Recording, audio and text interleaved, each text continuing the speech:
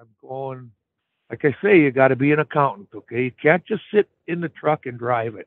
You got to know what your costs are. You got to know what your profits are. And I do that for absolutely every trip I do. Every trip, okay? So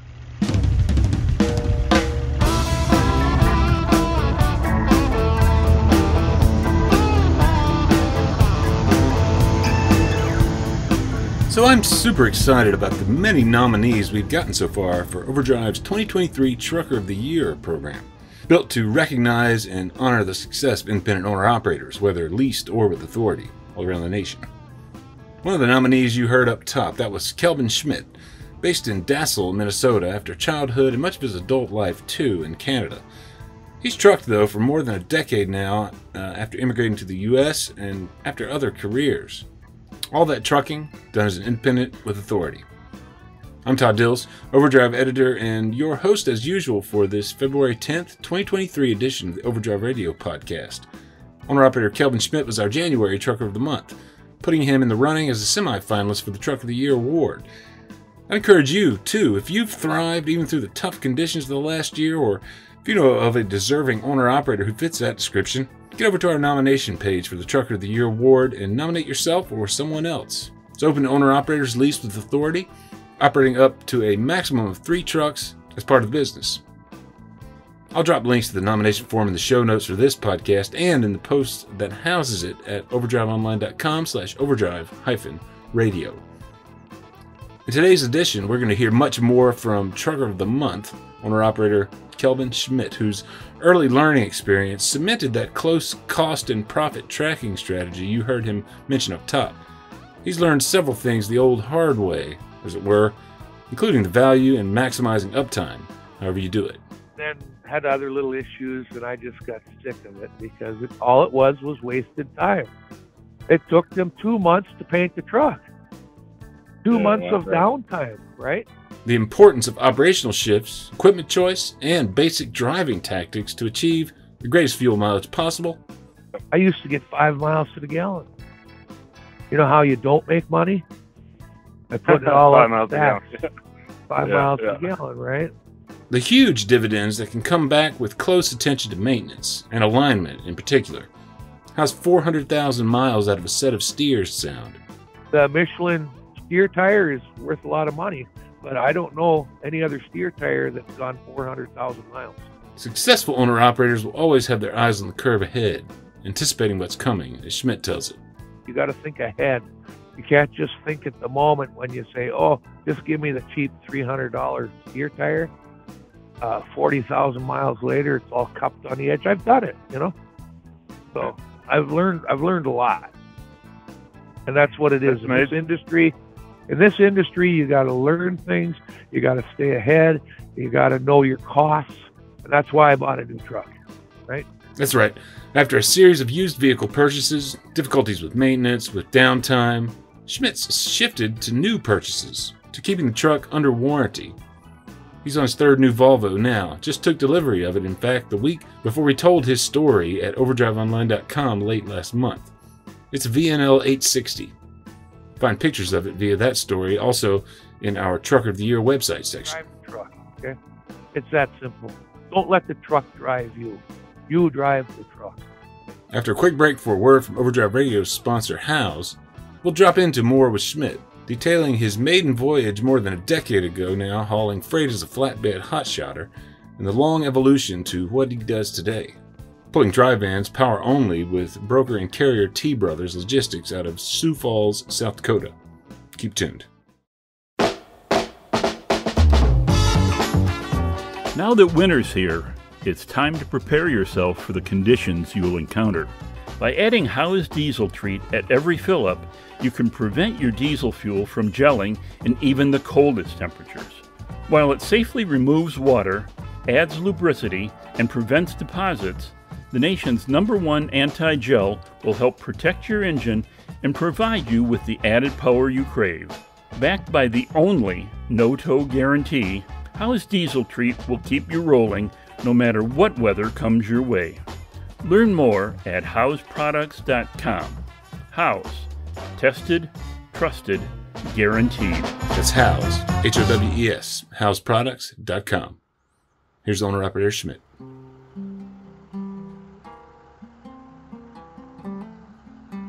Yeah, the business started, I live in Dassel, Minnesota. I'm married, and I have 6 children, 3 boys and 3 girls. Wonderful family, wonderful wife. It's all about relationships, right?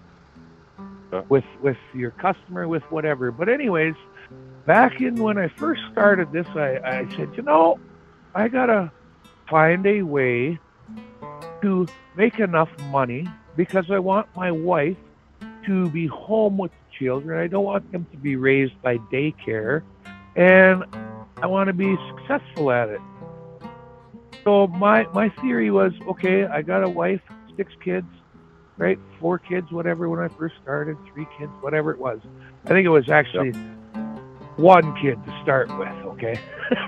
Okay. Right? Because, well, it was 2 because I started this in 2011. Because I worked other jobs, and then I moved from Canada to the U.S., and I worked odd jobs here and there, and you just couldn't get ahead, okay? Couldn't get ahead of the game. So I said, I gotta think of something to do that I know I will be successful at for myself and for my family. So I said, you know what? I know how to drive a truck. I learned on the farm. Then I studied. I read all about the rules, right? DOT rules, DOT, what you have to do.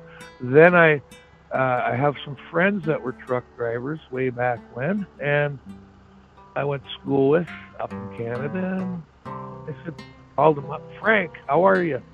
What do you think? Well, Kelvin, you know how. And I was self-taught, I guess you would say, by educating yourself, watching, learning.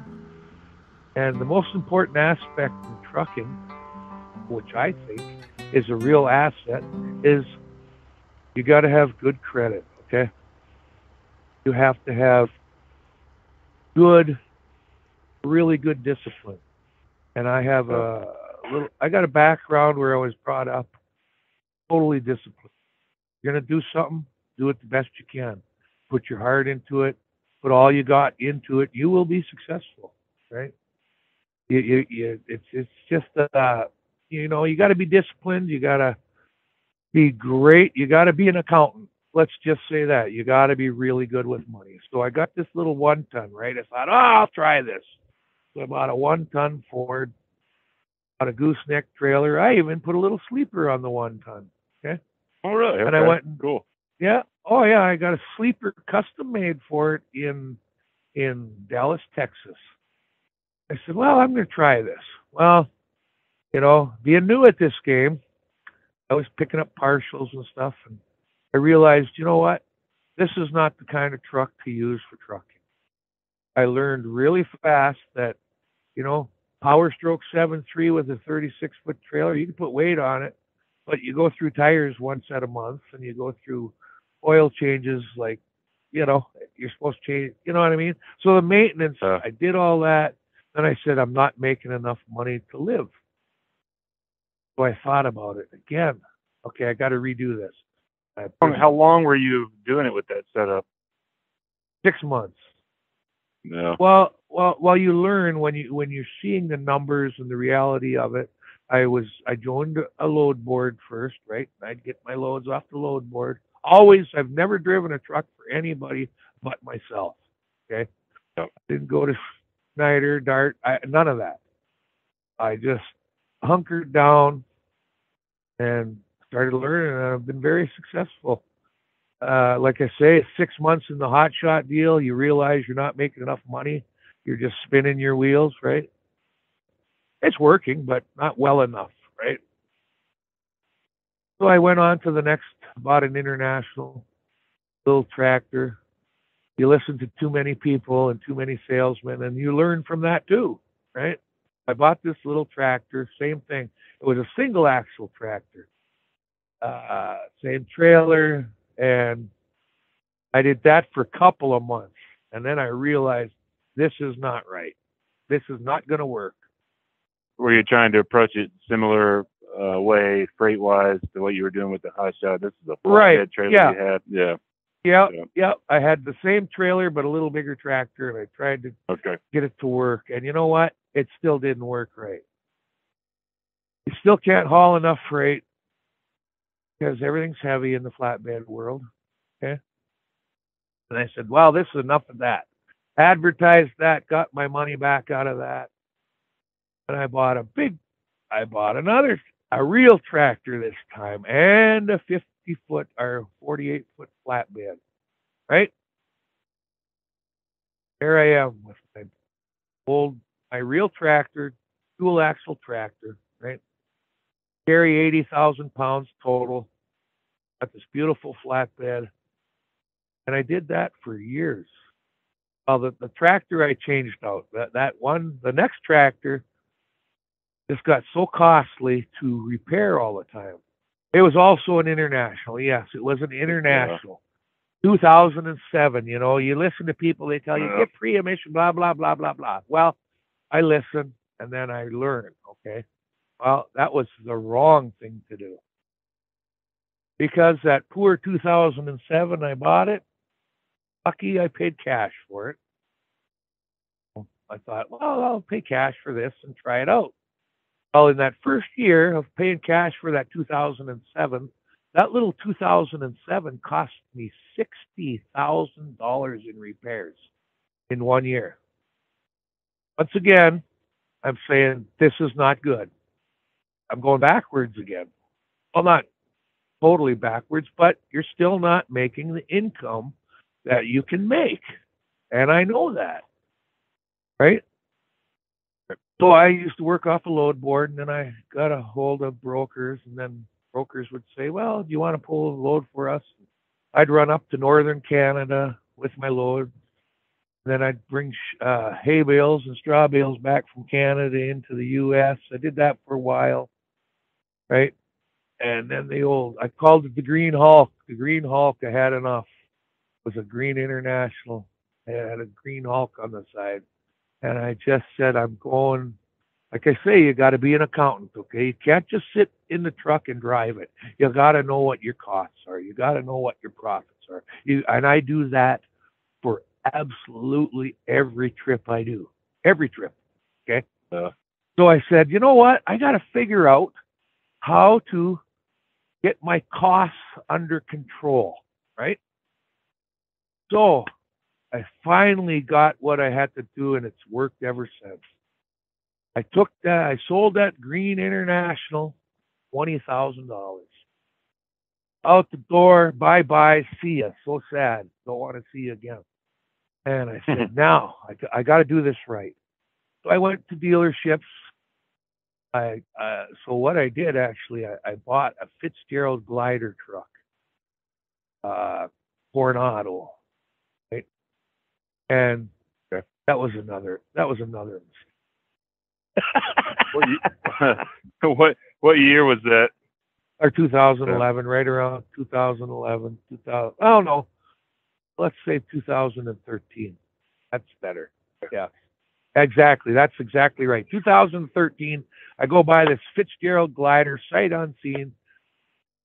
Drive down there with a big old check in my hand, right? $110,000. Thinking, oh, I got the right situation now. It made money, but it only lasted. I sold it with 100,000 miles on it. It wasn't the drive line that was no good, to be honest with you. The setup didn't work well in the winter. Okay, I had so many problems with air dryer freezing up and airline freezing up because the air dryer is way at the back, and I got a full warranty on this, so I'm taking it to Freightliner. Right? They're fixing this, and then all the paint came off. I'm washing the truck one day, and the paint just rolled right off of it. It's in big sheets, okay? And I'm going, what the heck? The paint's falling off. Right? I'm actually washing the truck in Saskatoon, Canada, took a load up there of concrete stuff, washing it with the spray wand in the spray, you know, nice hot summer day, cleaning the bugs off, washing it, and 4-foot squares of paint are just flying right off the truck. Wow. Right? And this is in the first 12 months. This is about 6 months in. This is a new truck, too, right? Yeah. Brand new. Yeah. Brand new truck, right? Brand new. And I'm going, oh my word. Paint's falling off. I panic. Not panic. I get on the phone, right? Take pictures of it, send it up to the Freightliner dealer, and I said, I washed my truck and all the paint came off. The paint's coming off. How's that? So they end up repaint the whole truck. Right? Then had other little issues, and I just got sick of it because all it was wasted time. It took them 2 months to paint the truck. 2 months of downtime, right? Right? So as soon as I got it back, I cleaned it up, which was never in bad shape at all. It still looked like a brand new truck, just had new paint on it. And I put it up for sale, sold it for $100,000. Then I got smart. Okay. Then I looked around at all the dealerships. I walked into a Volvo dealership. The office section was closed. Okay. It was after 5 o'clock. I had a great plan. Went to the back shop, and one of the mechanics was outside bringing in a truck. I said, you got a couple minutes? I want to ask your opinion about these Volvo trucks. And I gave him my little spiel, and a couple days later, I walked into the Volvo dealership, sat down with the salesman, and I said, you know what? I'd like to buy a new Volvo. 2015, brand new Volvo. What do you got? What did that mechanic tell you? He told me that these trucks are very reliable. They're good. And I said, you're not telling me that just because you work on them, right? He says, oh, no, I would never lie to you. I'm a mechanic. They break. Certain things break down, but generally, they're a very reliable truck. I said, you know, then we just started talking, you know, and showed me a truck and a motor. And then I came back and walked in and I said, okay, I got great credit, I believe. Here's 20 grand. I want to put that down and I want to buy a brand new Volvo. And then I said, you know, I'm going to tell you my scenario. I want to get a factory warranty that covers all the components. Volvo is a Volvo motor, correct? Volvo transmission, their own rear ends. It's their whole truck, because the other trucks I had problems with was Eaton Fuller would blame the Cummins dealer for the fail in the transmission, and you'd go back and forth. It's not our fault. It's not our fault, right? As soon as I found out that the Volvo dealer had their own stuff in their own trucks, right? Walk out of the dealership with my brand new 2015 Volvo. Smile on my face. Still got my flatbed trailer, my big flatbed. I'm pulling for brokers. Brokers, you got to have a relationship, okay? You know, when you're on a load board, you see one job that's paying $10,000, okay? The trouble is that people jump around, okay? They jump from one job to the next, and they're always looking for that high dollar one load. Well, that one load doesn't bring you any more business. So I started working for brokers. Then the brokers got to know me, and then I would do repeat business with the same broker. Never lost any revenue. Got paid for every trip I did. And that's what you have to find. You got to make relationships, right? To their customers, I represent the broker. Okay, that's who I represent. That's the company that I pull freight for. I'm a representative for them. Okay, so I have to act accordingly. I got to know everybody that I go to, and I repeat, Kelvin, come on in, come on in, have some coffee, whatever. And you just got to be like a clock. You got to be driven. You got to be absolute. I'm disciplined. I run 600 miles plus every day that I'm out. That's how all of my stuff is time delivery. You got 2 days to get to New Jersey from Minneapolis, or 2 days to New York, right? 3 days out to California. So you have to be committed to that customer. And I'm not talking just the broker. It's their customer. You got to have a relationship with them. They know you're coming. You're supposed to be in that dock by 6 a.m. Well, get there, back in that dock, go in the bunk, go to bed. They unload you, right? They unload you. They're done their job. I've been in the sleeper for 10 hours. I got my next load back to Minnesota. That's what I do. I go out and I get a load. I go out. I stop, get it taken care of while I'm in the bunk sleeping. Go hook up to another trailer or get another load, get loaded, and go back home. I have 6 children and a wife, and they're really important, and that's why I chose to do this. And I've been doing this ever since. I ended up selling my flatbed because I never used it anymore. A couple of freight operations, a van, and I'm loyal to them, and they're loyal to me, right? Stagecoach, Mary, a stagecoach just out of Wisconsin. And what they did is they just sold. That's how I started pulling for this broker. Mary and Gary from Stagecoach. That would be Stagecoach Logistics out of Prescott, Wisconsin. And as owner-operator Schmidt noted, last year their van business was acquired by T Brothers, headquartered in Sioux Falls, South Dakota. If you've read my reporting on Kelvin Schmidt from last week, you'll know I spoke to Nick Finley from T Brothers there. Finley lauded Schmidt's time management, which you just heard him speak to. Said Finley, "It can be hard to find a guy who manages his personal wealth as well as Schmidt too. He understands fuel economy and rates per mile and what that all looks like," end quote.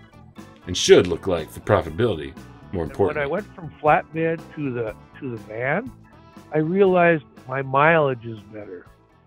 My profit is better because I'm pulling a van.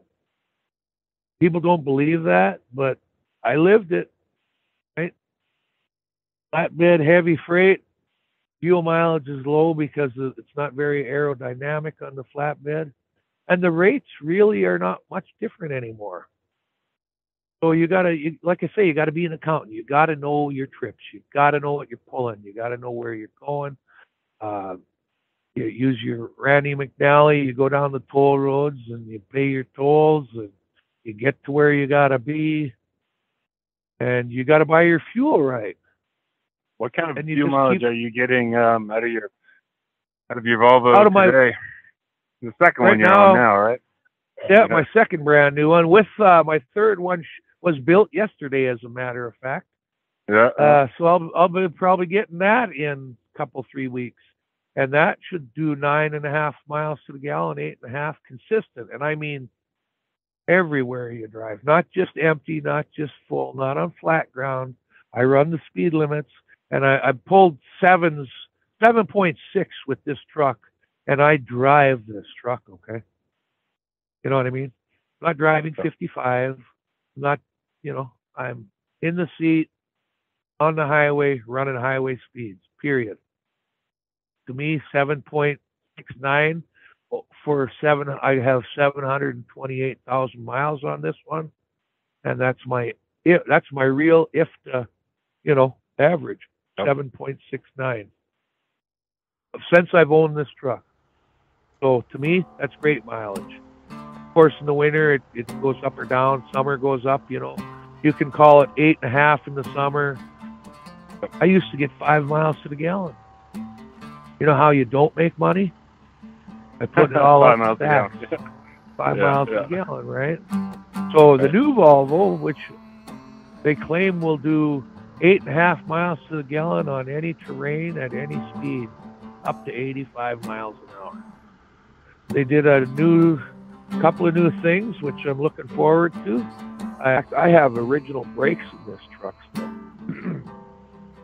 728,000 miles, and I have original brakes still.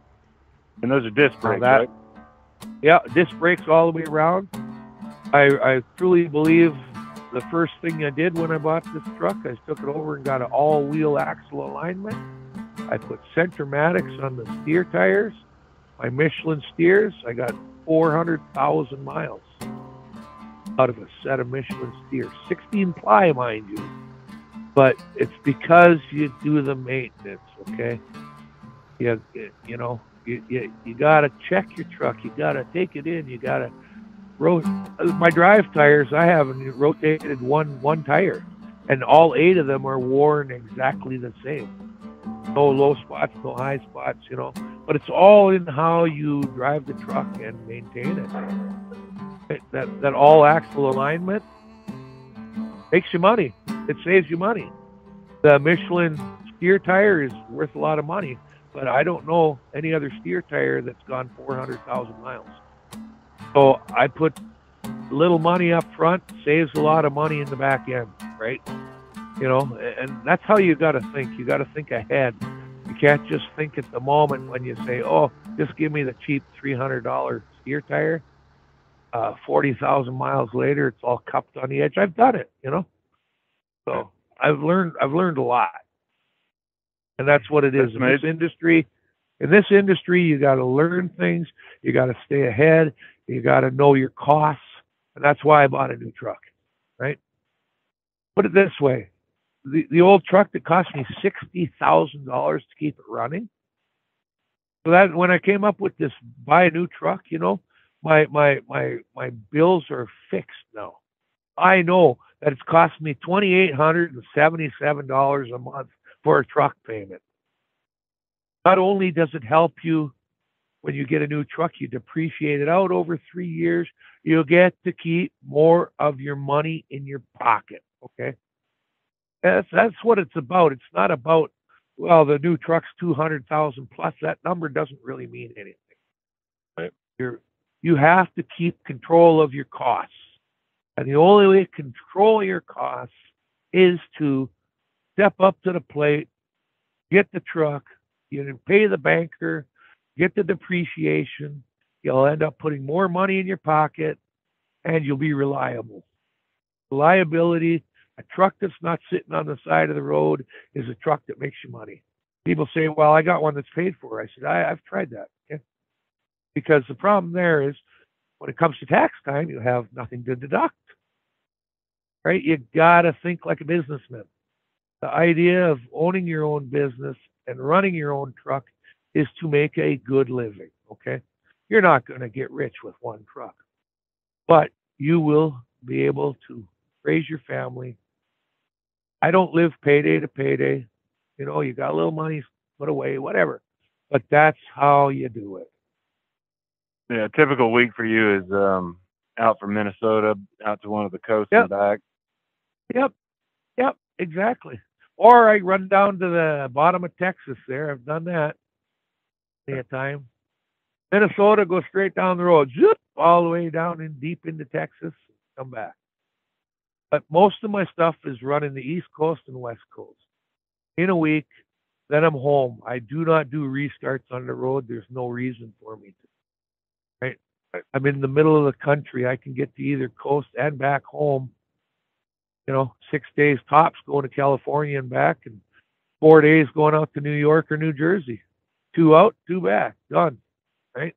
The big 4-day work week, but 4 days that you're out there, you're working. Right? Don't be afraid to do 600 miles a day. There isn't a day when I go out. Well, let's do the math. When I go out to California, the first day is over 700 miles. Legal, of course. Running the speed limit. Run the speed limit. Right? Roads are good. Get your piece of road. That's another thing. You gotta drive the truck. You get out what I call is my own space. Okay, there's nobody behind me, nobody in front of me. I don't drive in little packs like the old days of, and people do it all the time still. I see it. You got 4 or 5 trucks. They're 8 feet apart, and they're just running down the highway at 75 miles an hour. No way. Not me. Ever. That doesn't work. Right? If I get on my piece of highway, I can see well all the way around the truck, see way far in front of the truck. You know, they got these little speed goats out there. I call them speed goats. I think they're antelope or something. With those little pronghorn, little horns on them, you know. Right. They're famous for trying to run in front of your truck. One of those guys runs in front of a big convoy of trucks that's 8 feet apart. Yeah, it's not going to work well. Yeah. Right. Yeah. Right. You know, but it's just in this business, you want to drive, be a professional driver, drive the truck. Okay, it's that simple.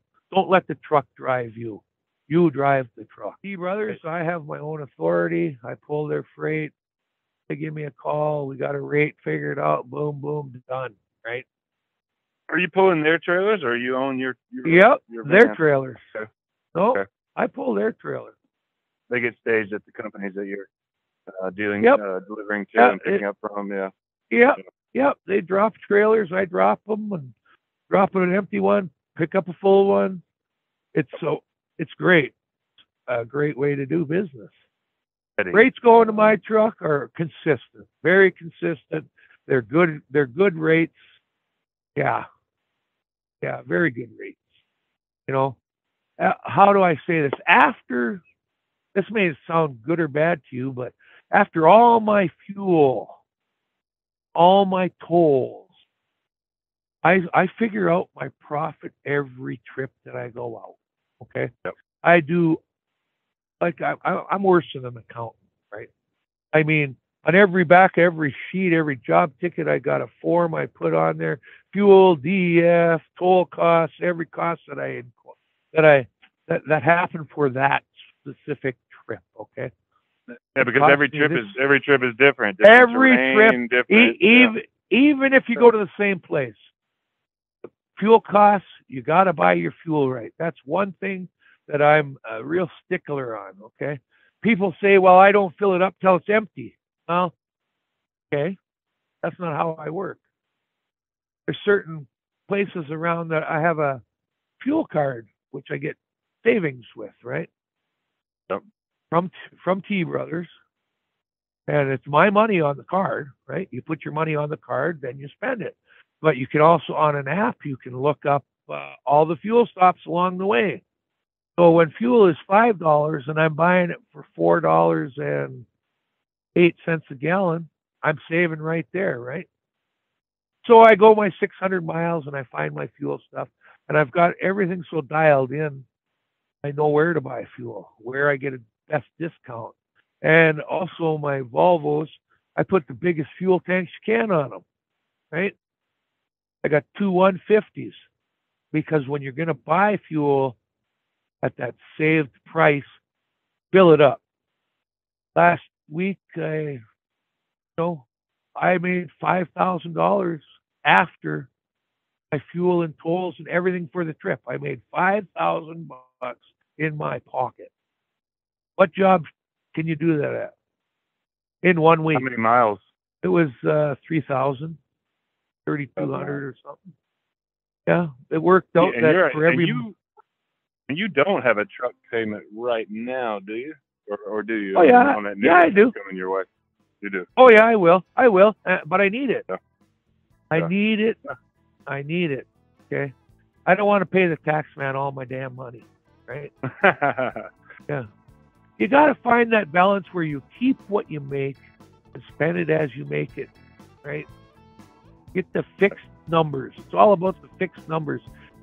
I could take $100,000 out and give it to them at the Volvo dealership, but why would I do that? There's no reason to do it. Absolutely not.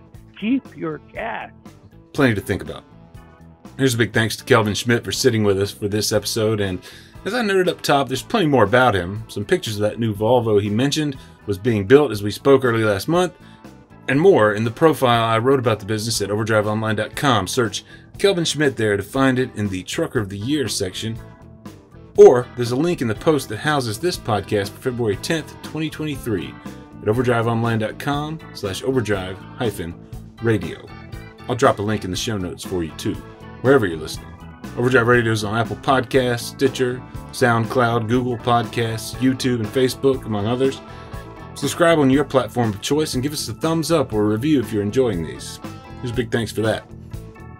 You can get in touch with me directly with any feedback via our podcast message line at 615-852-8530. And again, if you've been successful through these tough conditions in the last year or so, nominate yourself for that Trucker of the Year award via the Trucker of the Year section at overdriveonline.com. Alternately, of course, if you know of somebody else that fits that description, we're happy to hear from you.